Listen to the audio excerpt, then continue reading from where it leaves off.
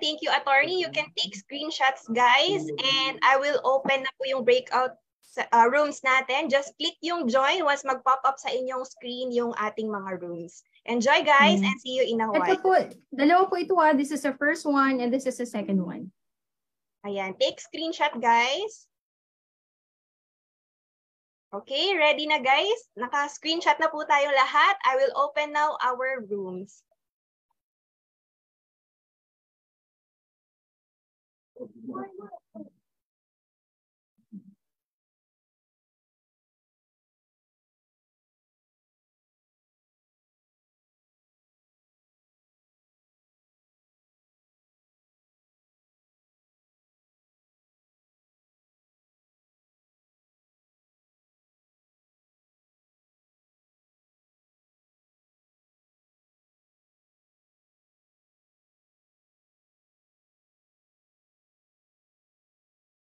Employees kasi employee din po ako. And entrepreneurs naman create solutions. So in our business, lalo na sa core ng NXTN, you will see ano ba yung, this is a problem, ano ba yung solusyon nito? Hindi naman natin iaakyat yan sa corporate eh. So as leaders, as entrepreneurs, ano pa kailangan gawin natin dito?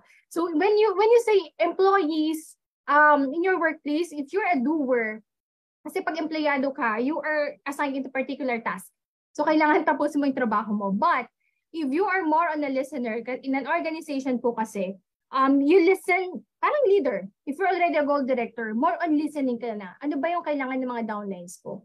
Diba? You listen so that you will be able to really cope kung anong need ng organization natin.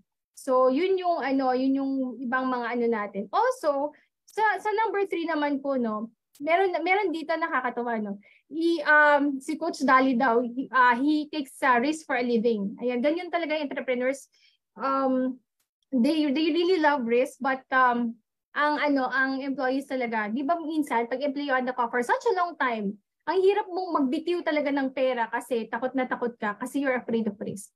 Di ba? Kaya minsan may mga naprepresentahan tayo na na mahirap invest sa business kasi nga we're still more on employed na lang, so stability talaga. So I'm more excited, di ba, with a lot of answers. Sabi nila we are more generalists kasi there's a Swiss German study that found out that specialists tend to be employees for life kasi they already specialize in a certain field. Pero yung contrary nan po, yung general, alam mo yun, ang galing mo, you are a jack of master of none, jack of all trades. Kasi pag negosyante ka, you are really open to adapt. Diba? Kung anong kailangan adapting. So you do not stick yourself in the particular tasks. So eto, no, yung next is siguro ito na lang last. Are you the person na pag holiday bukas, sobrang excited ka na to take a vacation?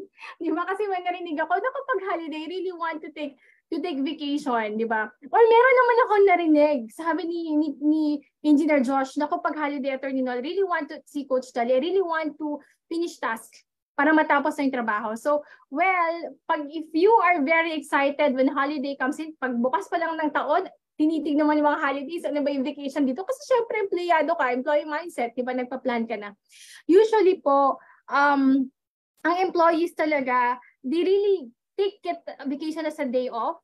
But if you're an entrepreneur, gusto mo ng vacation because less disruption sa work, matatapos mo yung trabaho mo.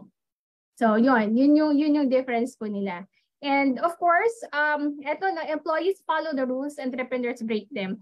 Maririnig yung mga diamond, siguro yung mga fellow leaders ko, no? Maririnig mo, matigas ang ulo niyan. Di ba? Pag matigas ang ulo, not in a negative way, pero pag pasaway, ibig sabihin, they make their own decisions.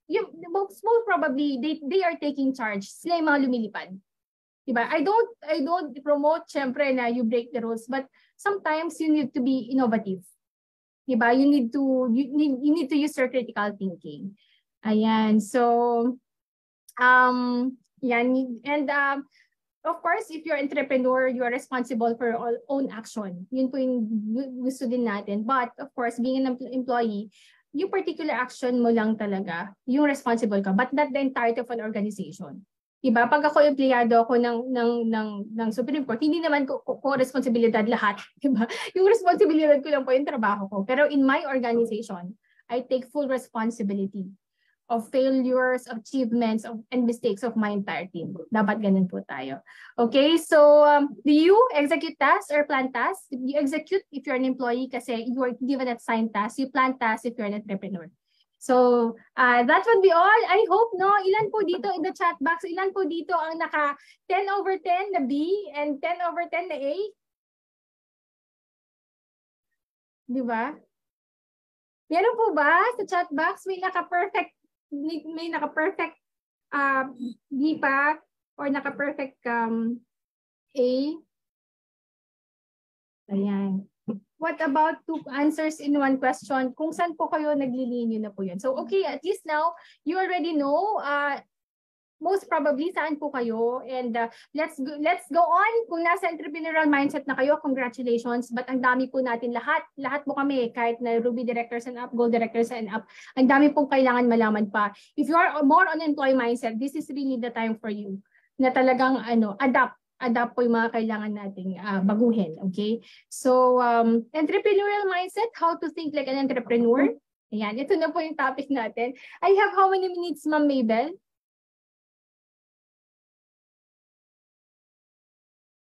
You can take your time, attorney. All right, sige. So, we have a research po, no? Research shows that entrepreneurial mindset is valued not only by employers, but it also boosts educational attainment and performance. And it's very crucial for creating a new business. Kaya nga yung mga bago po dito sa negosyong ito, this is really very, very, very important. And this, sabi ko, bakit yung iba sa USANA ang bibilis? Diba, bakit yung iba kakapasok lang nila? Ang bibilis nilang mag-rank advance, diba? Did you realize na pag isang associate, pag isang tao na pumasok sa USANA at may entrepreneurial mindset siya, ang daling kausap? Tama po, do you agree? Pag mag-open ka ng business, ang daling kausap, naiintindihan niya. Diba? So that is one way of really, tawag nito, for you to fast track your business. Ayan. So, this actually separates yung ordinary salespeople, di ba, yung nagbebenta-benta lang, from the person who will really succeed here na makikita mo mag-gold director, mag-ruby director, mag-emerald director, mag-diamond director. So, that is entrepreneurial mindset. And by definition po, this is really a specific set of beliefs, knowledge, and thought processes that drives entrepreneurial behavior. So pag sinabi po nating entrepreneurial mindset, you are willing to do the work that can develop entrepreneurial mindset. And makikita po natin dito, yung entrepreneurial mindset, it's more on brain work. What makes an entrepreneur is not what she or he does, but how she thinks. So di ba, the very powerful brain, I remember one story, tawag nito, yung paralyzed na yung katawan, but the brain is very, tawag nito, really wanted to heal the entire body, no? So kaya niya. That's how powerful the brain is. The brain can send, what do you call this, daddy neurons ba yun? Basta the brain, if you think, diba, if you align it to positive things, and you align it to big things, and you think outside the box, yun yung lumalabas yung entrepreneurial mindset natin. And it is really an opportunity, this is really an opportunity for our children na ngayon pa lang po kailangan talaga natin turuan. You need to think outside the box. I read one book na parang 9 years old pa lang yung bata.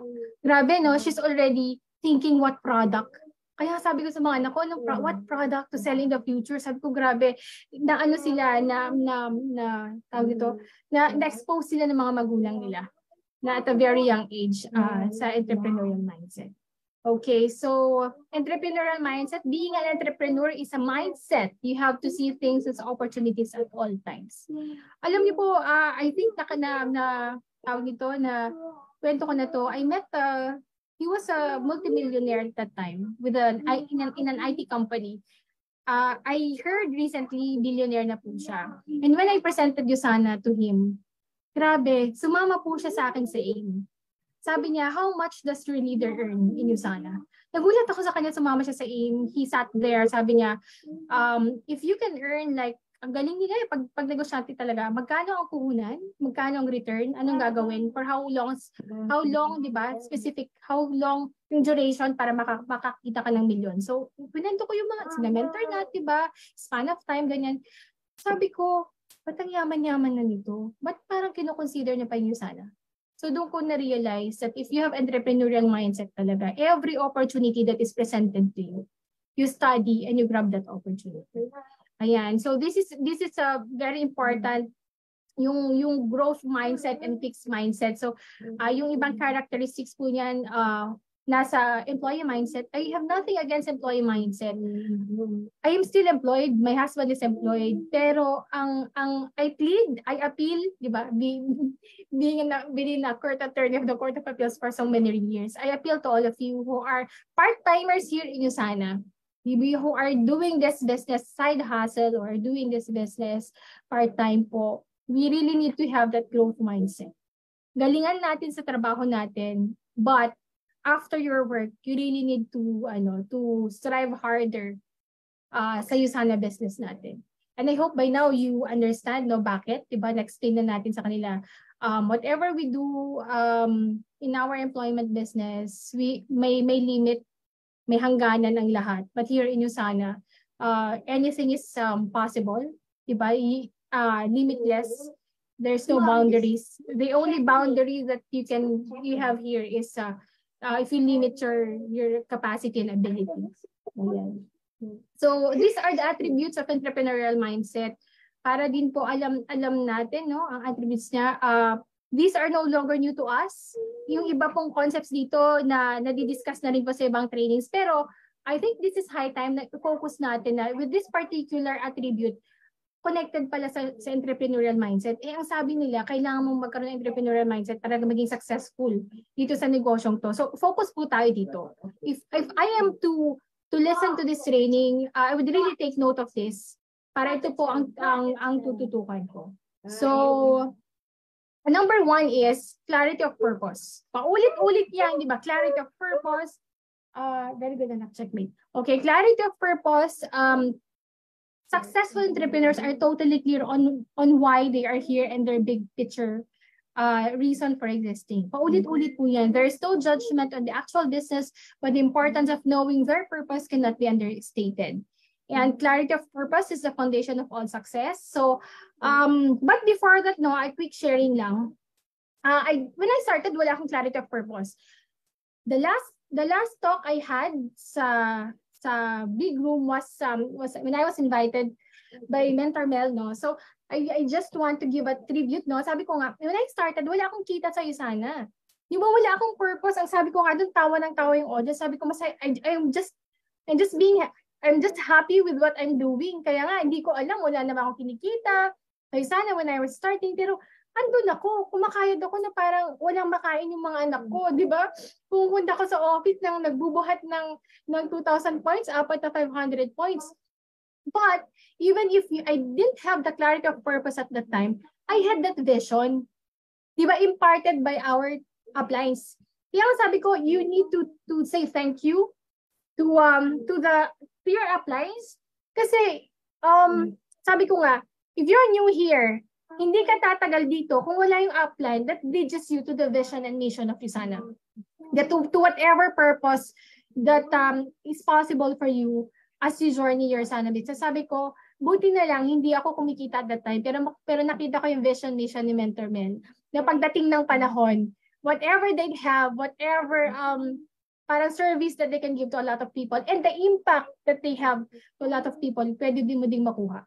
So yun yung ano po, I just want to say thank you to Mentor Mel, to the late Mentor Mel, and of course say thank you to your uplines na talaga naman nandyan sila na kahit wala ka pang kinikita, they are reassuring you na wag kang bibitiw.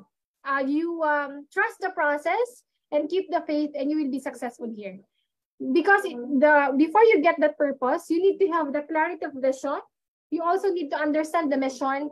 You need to have the strategy and the action plan. Pag napod mo yan, saka mo po kasi every phase ko sa'yo sana, paiba-iba po talaga yung yung nakikita ko, pero as you go on talaga, you will see the clarity of purpose. Ayan, so sorry for being emotional. Ayan, so next is self-belief. So every successful entrepreneur must possess an incredible sense of self-belief. Kaya nga yung opening natin kanina, di ba? This is also a reassurance, di ba, of our capabilities, of our abilities na I can, di ba? Kailangan talaga self-motivated ka. You back up yourself completely. Lagi kong sinasabi, this Usana business is a very transparent business, di ba? If you don't believe in yourself, in your capabilities, if you don't believe in your products, how will you be able to convince other people to join your organization? Sige nga, di ba? Parang nagpo-prospect ka, naghahanap ka ng taong makakausap, pero sarili mo hirap na hirap ka pa.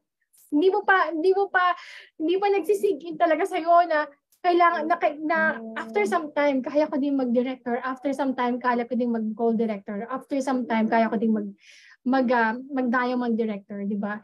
The self-belief, it's about overcoming doubt, fear, and self-worth and self-esteem issues, and going against family sometimes, di ba, yung unsupported family, and it's something that is very hard for most of us to do. So lagi niyo pong tatandaan, lahat po ng mga mentors natin, lahat po ng upline natin, kung hindi sila nagtiwala sa kakayahan nila, wala pong NX dyan ngayon, di ba? Kung hindi nagtiwala si mentor na sa kakayahan nila, if all are diamond directors, no NX gen that exists right now, kasi dun po tayo nanggaling lahat. So if you believe in yourself, di ba anak, even if you're a pawn, you start as a pawn, di ba? If you believe in yourself, that pawn can become the most powerful official of the king, and that would be the queen. Ayan. So next would be build resilience. Ayan. So ito po, you have, wait, back po tayo. Ayan. So focus and concentration. Wait, ang bilis ko po, no? Ayan. So identifying needs and opportunities. Successful entrepreneurs are also able to identify opportunity in just about every situation. And they focus on opportunities and not their ventures. They identify, also evaluate, and select business opportunity. Pag meron ka na pong analytical and critical thinking, you can already identify opportunities. At paano nyo malalaman yan? Di ba sabi ng training ni Mentor Mao tsaka ni Mentor yan kagabi? Nasa Usana na kayo eh. You should know by now that this is the best opportunity that you can have.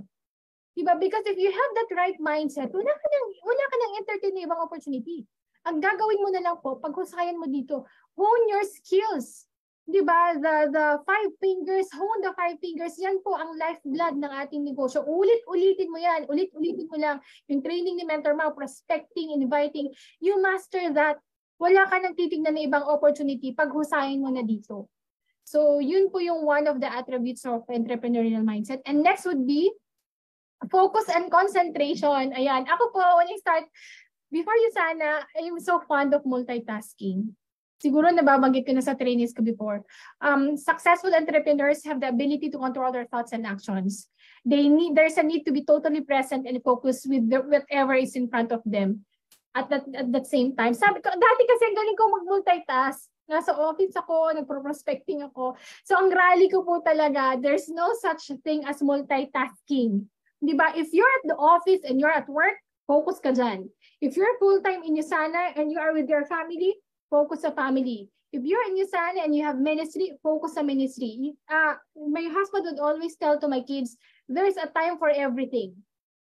And if in this particular area, nasa Usana ka, dapat Usana ka lang. Ang hirap kasi, nasa trabaho ka, ang iniisip mo Usana. Tapos pag nasa Usana ka, nasa training ka, iniisip mo yung trabaho mo. So, nasa yung productivity. Diba, the attention, the focus, and the concentration should be at one area in a single time para yung productivity mo po mas malaki. So, guilty your honor po ako dyan. Sino po mga guilty dyan? Please type 5, di ba? Sa multitasking na yan. Ayan, so ito also very important. You need to build successful networks. Grabe, successful entrepreneurs have incredible networks. Of course, I do not undermine also those who are starting kasi minsan ang objection, hindi talaga ako maging successful din sa isa. Wala akong kakilala eh. Diba, introvert nga ako, Diyos ko, sabi ko, ako din naman, a lot of people ang perception, ang galing daw namin mag-asawa kasi lawyer ako, dyan siyang asawa ko. Hindi. Diba, I just didn't have the pictures. I started prospecting at sa mga tao sa laylayan, syempre, bago pa po ako, hindi naman po ako marunong pa, di ba? Hindi ko pa alam quality prospecting. Ayan, yung vendors of meat, vendors of gulay, kasi namamalengke po ko, I cook for the family. Pero I didn't realize that vendor of gulay, sabi niya, attorney, ay kakalabas ko lang ng Fortuner ko. Sabi ko, wow, si kuya, naka-Fortuner din pala. That's the time, no? So, every people that you encounter, you need to really build successful network. You need to spend time and energy investing in their networks. Either you give more than what they take. Naalala ko palagi, wag daw palaging, ang tawag daw, makwenta. Diba? When you started with the business, wag kwenta ng kwenta. Kasi wala ka naman talagang makukuha pa when you're starting. It's more on giving, diba? You need to give more than you take, and you act without expectation or reciprocation. Naalala ko din to kay Mr. Francis kung sabi niya, I started talaga lahat, halos wala akong kinikita, but after some time, I realized the network that I built kasi I was more on giving when I was starting this business. In building your network, no, helping others, alam niyo po, minsan naubos ang oras ko. Hindi naman sa pero I really help a lot of, wag may lumapit, in the best way that I can, I really help others. Kasi hindi mo din naman alam pagdating ng panahon kung kailan ka mangangailangan ng tulong nila, tama? Diba? And you need to take note, in this business, pag nakatulong ka sa ibang tao, hindi lang yung madali mo lang i-prospect, hindi lang yung madali mo silang invite, but the trust, nabibuild yung trust, and of course the respect. Kaya at the time na invite natin sila, mas madali po silang mag-yes sa atin. Ayan, so you need to also, of course, we have particular training for this na, no? You need to target your market, andyan na po yung dapat magaling ka na mag-prospecting, mag-follow up, you help others. You need to build lasting relationships. Nagkukwento kami ni mentor ni Ma'am Beng, ni mentor Smao, tsaka ni mentor Yen. Sabi ko, ang tagal ko na. Parang excited na rin po kami mag-grad kasi parang ang dami ko na talaga na new people that I was already able to build relationship. Pero syempre, it really takes some time. Ayan. So, and of course, challenging oneself. Ito, successful entrepreneurs are big learners. They push themselves physically, work hard, and they play hard. It keeps their minds active, their bodies fit, and their attitudes positive. So, ako po, no, I challenge myself na kaya ko din. Ito may confession si mentor yan. May confession ako. When I was starting, hindi ako makahugot ng motivation dito. Kaya lang, minsan, sabi ko, di ba umattend ka ng training, mga videos sa anime. Minsan napapaisip ako, siya nga, di ba, parang hindi naman siya nagmamalit, pero, nag-ruby na siya, nag-tool na siya, bakit ako hindi ko kaya? Di ba, yung gano'n, parang you need to challenge yourself. May pag-irang ibang tao nga kaya nila, di ba? What stops you from achieving that particular milestone? Alam mo naman sa sarili mo na kaya mo siya. So, you keep on challenging yourselves. That's very important. And of course, believe in innovation and technology. Ayan, so successful entrepreneurs invest sums of money into technology to do what they do better. Ako naman po, kasi sa negosyo, may nagturo po sa aking office mate, mayaman po sila, they're into business, bata pa sila, Chinese sila. Sabi, bumili daw ng bagong gadget. Sabi sa akin, bakit hindi? Sabi ko, bakit hindi Nol? Sabi niya, bakit hindi Atty. Nol? That's a business tool. Tapos, nung nalaman ko na yung business tool, ang bilis ko na pong bumili ng bagong, hindi naman, no? Kasi yung alam niyo po, yung iPad 1 ko, alam ni mentor chaps yan, inabot pa ako hanggang dual director. As in, talagang, yung Plants vs. Zombies, hindi na po nagpa-play. Inabot po ako ng ganun bago ko po siya pinalitan. But when I had that mindset of business tool siya, kailangan mong mag-upgrade. Mas madali, di ba? So it also gives you justification, no, na you need to work hard para din ma-upgrade mo, yung maka-upgrade ka ng innovation and technology. Okay, so ayan, so very briefly lang, you really, if you want to be successful here as entrepreneur, you need to build resilience. And all high-achieving entrepreneurs have had incredible challenges in their lives. Ang dami pong bago ngayon. I-share ko lang po. I could have in my gold run, I could have I should have given up on my third week ng run kasi I figured an accident. So third week ng run ko po, I was at the office. It was late at night. Alam niyo man yung traffic noon, that was 2018. Nakasalubong ko po, go ako, tapos yung motor, sumalubong siya sa akin. Kaya kami ang go, nakastop siya. So ako talaga, tarang. It's my first time, 2 tao nakasakay na motor, nabangga ko siya. So, third run ko po third week po ng gold run. I was really playing so hard. Sabi ko, okay lang naman mag-back to zero. Kasi kung mamatay naman to, di ba? Konsensya ko naman, nag-gold ako, namatay naman siya. Dinala ko po sa hospital. That time, it took my husband 2 hours and a half to reach the hospital. Kung saan ko dinala yung nabangga ko. Kasalanan naman niya kasi talaga naman po kasalanan niya. Hindi lang kaya talaga ng konsensya ko na iwan sila. So I brought them to the hospital. Buti na lang, sa Mandaluyong, di ba? Of all places, sa Mandaluyong po nangyari. I was assisted by the police na talagang sinabi na kasalanan ng motor.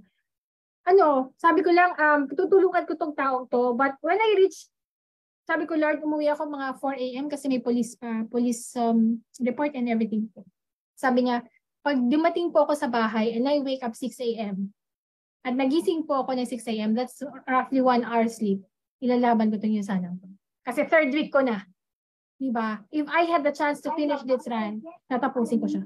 Grabe, 6 a.m. I was running 4,500 points o 5,000 points at the time. Nilaban ko siya 6 a.m. on a Saturday. So, sabi ko nga, pasensya na po for that term, but here in sana, kung gusto mo talaga maging successful, bawal po dito ang mahinang nilalang. Tama po ba? Do you agree? Diba? Bawal dito ang very, very, how do you call this? Maselan, di ba? Yung rejection lang, napakinang nila lang. Na-reject lang, hindi na nagpakita. Di ba? Di ba? Yung ibang negosyante, nagsara na yung negosyo. We have a friend also, he started with the capital. Hirap na hirap siya. Pero pandemic, nilaban niya yung million na ginastos niya. Bankrupt na sila, pero nilaban niya pa rin. Ganun kasi mag-isip sila, di ba? Kasi kailangan, they take risk. Pero dito, na-reject lang, ayaw na. Di ba? So, yung AO nga lang, natatawa ko. I always hear this when I was starting yung sana, sinasabi ni Mentor Michi, kung AO nga daw, hindi mo mapaglaban yung pagyaman mo pala. Sabi ko, oo naman, di ba? So, kailangan talaga, you need to build resilience. And these are the 10 ways to build resilience. I just read. Relationship, very important. Adjust your attitude for crisis. Take actions. Things should be perspective, positive mindset. Gratitude, di ba? I always, that's one virtue that I always keep in mind, gratitude. Physical fitness, ayan. Mental fitness, very important also. Build goals, know yourself, and take care of yourself. So, ito po yung resilience means the capacity to recover quickly from difficulties. The attitude of never giving up. Yung lahat, di ba? Remember, the founder of Ford company, di ba? Sabi niya, when everything seems to be going against you, remember that the airplane takes off against the wind and not with it. So I remember this one. This is also used by Mentor Mel during his trainings. So lahat na, di ba? Kung lahat na against you, it's okay. You have the capacity still to succeed here in this business. So ayan, so millionaire mindset also. Sabi po nila, bakit ang Pilipino ang hirap daw maging mayaman. Minsan kasi it's not minsan. It's really the mindset. Kasi kung ang tingin mo lang talaga ay hanggang dito lang talaga ang kaya mo i-provide for your family. Hanggang doon lang talaga. And it struck me also the abundance mindset kasi minsan napupunta po tayo sa comfort zone. Tama? I was sabi ko minsan ang kalaban ko pa talaga comfort zone. Sinasabi ko sa sarili ko, okay naman ako eh. Ano ba Nol? Babalik ka na naman ba sa nag-represent ka sa mga kalye, di ba? Nagtatap ka ng mga tao, babalik ka na naman ba Nol? Di ba? Okay ka naman. Di ba? So, alam niyo po, ang one leader here in USANA, I think sa corporate, no, if not one diamond director, sabi niya sa akin, Attorney Nol, when you rank advance, and nasa height ka, di ba, nasa executive rank ka ng USANA, naiisip mo ba yan? That your employment is sufficient. Diba? Diba hindi? Before, you have a very big, you have a millionaire mindset. You have that abundant mindset na you can give more than, diba, what you can imagine with this USANA business. Diba? So, yung millionaire mindset talaga is very important. Also, to raise your standards. Diba? Yung the way of living. Kasi, totoo naman po, with the income that we are getting, sabihin natin, dyan po talaga nakabase yung what school we send our children, di ba? What car we drive, in what community do we live, di ba? So kung wala kang millionaire mindset, doon ka na lang, okay ka na with what you have. Hindi ka na talaga magpupursige dito sa USANA. So, and also, of course, sabi ko nga, yung mga nakabi na perfect, don't be complacent kasi hindi ibig sabihin na may millionaire mindset ka na, ay magiging successful ka na dito sa USANA and it will be a guarantee that you will rank advanced here. You need to take action, di ba? What makes an entrepreneur successful is that how he or she knows here in this business, but how much action has been taking with the available knowledge that he has. So, ibig sabihin, action changes things. Kahit ang dami-dami niyo pong training, di ba? Kahit every training yan, mapa-corporate, mapa-NX dyan, lahat na lang po sinalihan niyo. If you do not take action, it's useless. Whatever is absorbed by the mind should be executed, should be implemented. Diba? Whatever idea, kung idea ka lang dyan at lagi kang nandyan, wala po. It will not merit any favorable circumstance sa'yo kung lahat po ay nasa theories lang, kung lahat po nasa knowledge lang, and without action. Okay, so also self-investment and all-around health, alam naman po natin, successful entrepreneurs understand that they need to take care of themselves physically and mentally on a regular basis. Ako by now, we fully understood that this is not an optional activity. This is an essential activity. And the best investment you can make is an investment in yourself. The more you learn, the more you earn. You need to attend trainings talaga. And of course, health is wealth. My dad usually reminds me a couple of years ago, last year ko lang din po na-realize talaga that I'm not getting any younger. And I'm not healthy. Sabi, bakit ganyan? Nag-iusana kayo, you're promoting nutritional supplement. Anak, pero lagi kayong puyat. Diba? Tapos yung mga kinakain nyo, hindi naman healthy. I mean, hindi naman po talagang hindi healthy. Pero at least, diba, sabi niya, you should eat balanced diet, ganyan. Sabi ko, oo nga, no? Sabi ko sa kanya, and now, I fully understood this concept that being physically and mentally healthy on a regular basis is not an optional activity. Last night, I shared this with Ma'am Beng, no? I slept like, what time anak? Mga 12 midnight. Nagtatrabaho pa ako. And nag-alarm ako ng 3 o'clock. Kasi it's my husband's birthday and may mga inaayos po kami. Sabi ko, puyat ako kasi nagganap-ganap pa ako ng 5:30 na nag-blow ng candle, di ba? Mga 2 hours lang ang tulog ko. Usually, I always give it as an excuse. Puyat, huwag na mag-exercise pag puyat. Hindi maganda. Pero I learned, hindi mo pala talaga, you can still engage in physical activity kahit puyat ka. So sabi ko, Daddy, bumangon tayo. Let's go to the gym. Because being physically and mentally healthy is not an option. It's really something that you should do on a regular basis. And pumapasok po dyan yung excuses. So kung hindi mo maalagaan yung sarili mo, mentally and physically, paano mo maalagaan yung negosyo mo? And take note, we are promoting nutritionals dito, we are very fortunate because as we take care of our health, diba, we are also at the same time promoting our products, diba? Kaya nga sabi nila, we need to walk the talk. Okay, so ito lang po, no, modesty aside, hindi ka naman po sinasabi na napakagaling ko sa'yo sana, napakabilis ko sa'yo sana, nakurubi pa lang po ako. So, ang dahil ko pang bigas na kakainin, pero siguro I am proud enough to share to all of you that at a very young age, my parents exposed me to business. Kaya mabilis ako kausap when I started in Usana. So, I had a survey with the Golden Up, the usual challenges when starting, di ba? Negative opinion of close friends and relatives. So, ito po yung mga challenges, but it was not, kasi kapag tinatanong ako, anong challenges mo, Atty. Nol, that you face when you were starting, sabi ko parang wala naman. Negative opinions of close friends and relatives, ayaw nga ako usapin ng mga lawyer friends ko, wala akong pakialam sa kanila. Diba? Because I had this entrepreneurial mindset. Makakatulong ba sila sa akin? Hindi. Diba? Fear of judgment. Diba?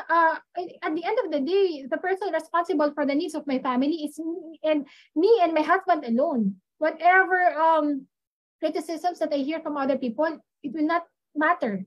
Diba? Information overload. Hala, ang dami daw training, ganyan-ganyan. Sabi ko, ganun to talaga.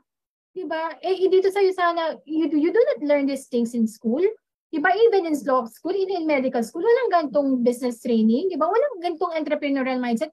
Kaya ngayon, dinidiktik ngayon, as early as now, we need to expose your children into business. Task and time management, there's no problem with that. Kasi part-time ako. Hindi ba kailangan kong gawin ng Usana? What do you do? Focus. Pag nasa work ka, tapusin mo yung work mo. Huwag ka na makipagdaldalan dun sa pantry. Usually, medyo payat pa nga ako, nagsisimula ako kasi talagang toxic na toxic po ako, naka-Nutrimil lang ako. Di ba? Wala na akong chika-chika sa kanila. Self-limiting belief, I don't have that. Di ba? Kasi I believe when you are into business, you really need to believe in yourself. The concept of auto-order, ang hirap-hirap paintindi. Di ba pag yung downline mo, yung prospect mo, walang business mindset. Yung auto-order, anong negosyo po ang papasukin mo na wala kang rolling capital? And that rolling capital comes with products na nagagamit ng family. Hindi po ako galit.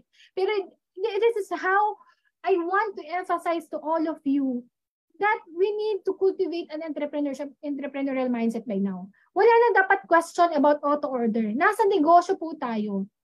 Di ba? Saan kang negosyo? Ako kumikita ako ng this amount of money, hindi man ganun kalaki, pero nag-auto-order lang ako ng how much. Tapos nabibenta mo pa yon, tapos magre-reklamo ka pa. So, but of course, with your new downloads, huwag po kayo ganito pag-explain. Kasi I can see here, lahat mo tayo, di ba? Medyo you understood na the concept. Oh, how to activate downline. Siyempre, you need to model that. Return of capital. Hala, dito nga sa Usana, di ba, pag-take mo ng products, kami po my family took the products, sobra-sobra na kaagad yung return of capital kasi yung health benefit na nabigay ng products. And yung amount that you shelled out, bumalik din kaagad in the form of products. So wala po talagang kumbaga, return of capital na inaantay mo kasi you had all the products. I quote again one of my downlines, sabi niya, the worst thing that will happen to you if you join Usana is that you will become healthy. Walang lugi-lugi dito. This is a win-win situation. So, of course, also, you need to set the right expectation, no? Na dito sa Usana, walang mayaman ka agad. Hello? Di sana kung mayaman ka agad, di sana nag-Usana na lahat. Kasi minsan, sabi ko talaga, Lord, ang hirap naman ng Usana na to. You know, I had this experience from work. Pupunta pa ako Las Piñas, nag-represent all alone. Dati po, office lang ako. Tapos bahay, office, bahay. Nung nag-Usana ako, nagdadrive ako mag-isa. Dati hindi po ako pinapayagan ng asawa ko. 11 o'clock, 12 midnight na. Nasa Las Piñas po ako. Beyond Las Piñas, diba dati, 5 years ago, meron pa yung parang open lot, vacant. Sabi ko, Lord, Diyos ko, hindi na ata makatarungan itong Usana. Dito ata yung mga medicinal veg dati. May mga pag-ganun-ganun pa ako. Tapos sabi ng kapatid ko, ate, ganyan talaga ako. Hindi, kung madali ang Usana, di sana dami nang nag-Usana. 40,000 na yung capital dyan. Di sana lahat na yumaman, di ba?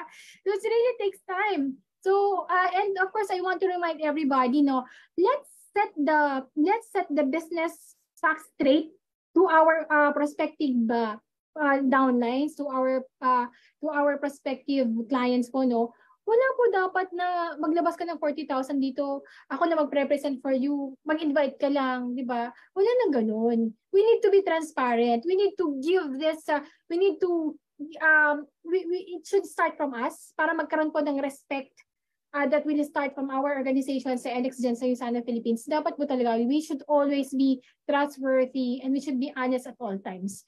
Let's explain to them, and dapat tayo din, naiintindihan po natin yung concept ng delayed gratification. You need to trust the process. Maniwala po kayo sa akin.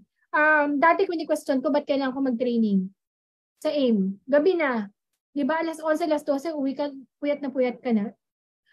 Dati lahat ni-question ko, pero I understood it's part of the process, part of the journey. Di ba? And you should by now understand that. Okay, so ayan, and yun na po. So I think, no, with modesty aside, I think the force behind a lawyer becoming a Ruby director, because not all lawyers naman po are really open, diba? Are really open to do USANA business, are really open to do the side hustle, are really open na magpadala sa LBC ng essentials kahit isang piraso lang. I think the force behind a lawyer becoming a Ruby director is the entrepreneurial mindset, which I pray to all of you na sana po na-impart ko yan, na ang USANA, number 1, is a USANA sa business, and you need to take it seriously. And number 2, for you to become successful here, you need to adopt entrepreneurial mindset. Ayan. So, do we still have time, Coach? Yes, attorney, we still have Ayan. So, yes. So, yes. Sige, go, attorney po. Sabi ko po kasi madaldal ako talaga. Anyway, so quick lang po sa USANA milestones ko. For those na hindi po ako nakikilala, we started in the year 2017. Imagine mo, nakausap ko si Ma'am Joyce po yun. Sabi niya sa akin, attorney Nol, tagal mo na pala din sa USANA. Oo nga po eh. Oo na po. Mag-alala ka naman. So I started in 2017. A year after, right after 1 year po, we became gold directors. Lahat po yan dinaanan ko po sa mga magulang na they are finding it so hard to do USANA. Ang anak ko po, at that director recognition, can hardly speak at that time.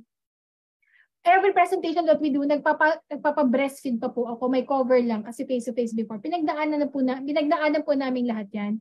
And it took us, medyo mabalis 1 year offline before, pero sobra din talagang hard work.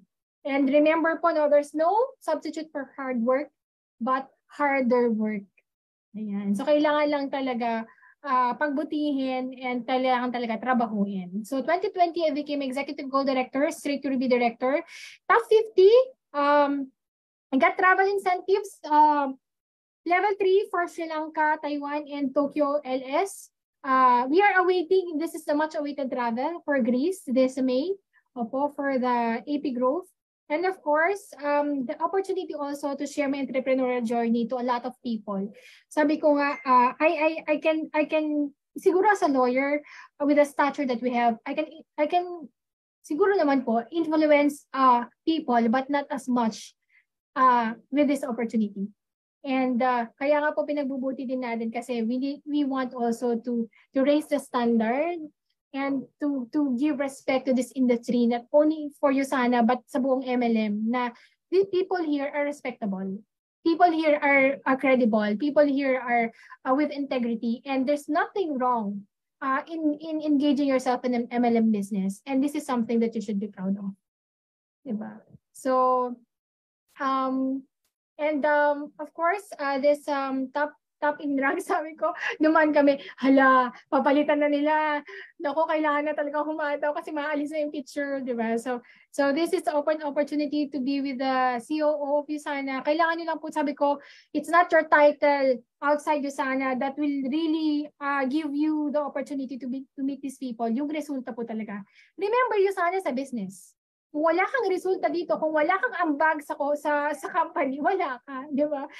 At dati naman, nagbubuhat po ako ng ang sakit ng likod ko, 2,000 points of products, hindi ko alam, pwede palang ipa-will call for free, di ba? So, bibong-bibo lang talaga ako. So, hindi ko alam. But, because of that, recognition will come in. Huwag kayong mag-alala if your uplines would always tell you, do this, do this, do this, do that, do this, do that. Sumunod lang kayo. Bakit? During recognition, hindi naman po si upline tatayo eh. And that recognition is proof and a recognition also of your hard work, diba, of your dedication and commitment in this business.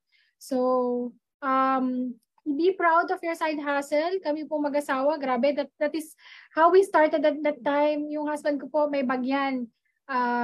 Laman po yan iPad 1 and Essentials. Ayan, so nagbabahay-bahay po kami sa bundok. Sabi ko nga when I present, talo ka po yung medrep. I have all these products with me. I don't really care what other people will say to me. Diba? So wala akong pakialam sa inyo, diba? If you wala lang, learn to you filter the things that you want to hear. Diba? So yun po. And as long as you're willing to listen to me at that time, hindi ako mareklamo. Kaya din po ako gumaling sa pagpe-present kasi present lang po ako na-present. And this is my family. They know, they're very proud. Share ko lang po, when my son was interviewed po sa LSJH, sabi niya, what is the work of your mom? My mom is a lawyer and your son is a director. Oh, diba? Walang, very, very confident. You can see the child that is really very proud of what their parents are doing. Tapos sabi nung guidance counselor, really? I'm also yung sana independent associate. Oh, diba? Tapos sabi ko, sayang anak, akala ko na prospect natin. Member na pala. Diba? So, they should know. Talaga, they should be really proud of this. So, when we saw this, sabi ng mga anak ko, Mommy, wow, Mommy, congratulations, you're here, you're top 18. Pero sabi ng daughter ko, Mommy, but this girl in the middle has a bigger picture than you. Sabi niya, so may goal setting kami ng anak ko. Kailangan daw, mas malaki yung picture next time. So, alam mo yung mechanics ng negosyo, alam nila. And of course, I would like to leave everybody with this mantra. This had been my principle even when I was in law school. Always have that faith of a mustard seed. If you had that faith, even as small as a mustard seed, you can say to this mountain, move from here and there, and it will move. Nothing will be impossible. So if you think you have given all your best, if you think lahat naman ng training na-attendan mo, if you think you execute all the knowledge that you get in the trainings, then it's time to leave it up to the Lord. And we all know that we have a very generous and gracious God. Nakikita niya po lahat ng pagod ninyo, and He will reward you with so much better, bigger things that you would ever expect. So as I end po, the ultimate goal is really to find your purpose, and finding your purpose by achieving this precious stone. Diba? Because we all know that when you hit this diamond directorship, that will be the time that you will be able to serve the community, to give more time to your family, and of course, to give back to the Lord. So thank you very much. I hope, diba? I hope po that I was able to impart something valuable.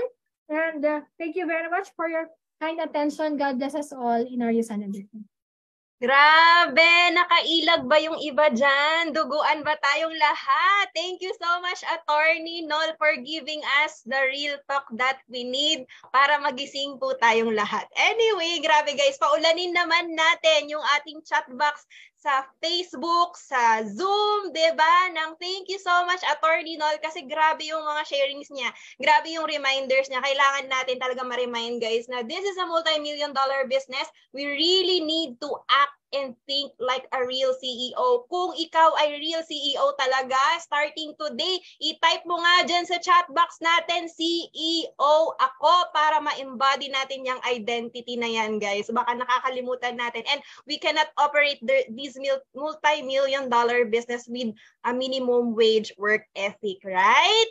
Okay, so for our next speaker, I turn over our floor to our main host. Hi, Coach Riza.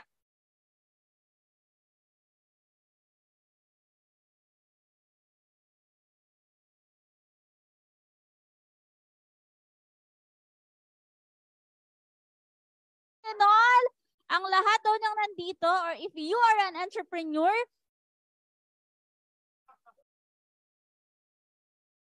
I'm so sorry, excuse me. Kung ikaw daw ay entrepreneur, meron kang strong mindset. So, bawal dito ang mahihina. Bawal ang mahihinang nilalang. Okay, so syempre, hindi naman tayo papayag na mag-proceed without processing, no, or learning yung natutuhan din ng ating mga co-participants. So, will it be okay to ask at least to 1 to 2 volunteers or voluntold? Sino pong gustong mag-share ng kanilang learning tonight? Ayan.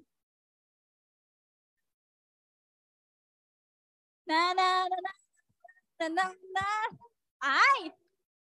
Another attorney in the house! Okay! Hello, hello po! Here po. Go, attorney! Tweet.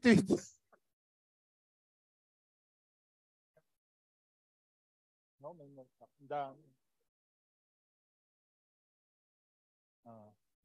ano yung tanong, coach?